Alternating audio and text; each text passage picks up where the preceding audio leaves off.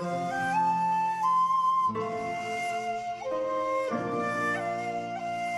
and welcome to your daily oracle card reading for the 19th of April.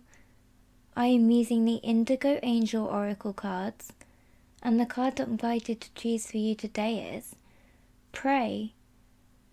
The angels are reminding you that words are powerful things, and negative thoughts and words may cause a block when you are manifesting or prevent you from fully reaching your dreams.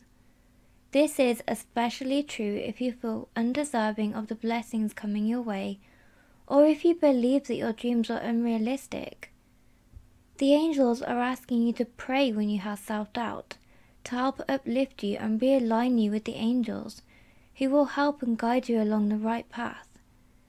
Keep your words, thoughts and actions positive, and know that you are exactly where you are meant to be.